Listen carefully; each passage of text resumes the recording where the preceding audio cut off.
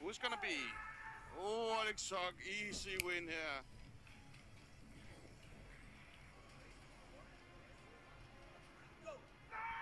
Oh, hey!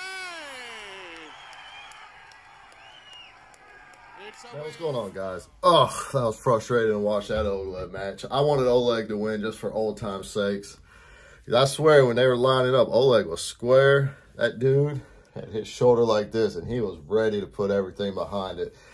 I don't know how the refs let him get away with that. Am I overreacting, or was there something there? I just feel like that dude was the farthest thing from squared up, and he had his shoulder behind that, because Oleg, the first match when I thought they were going to give it to him, I mean, Oleg dominated him, and then that dude got his shoulder behind it, and it was a wrap.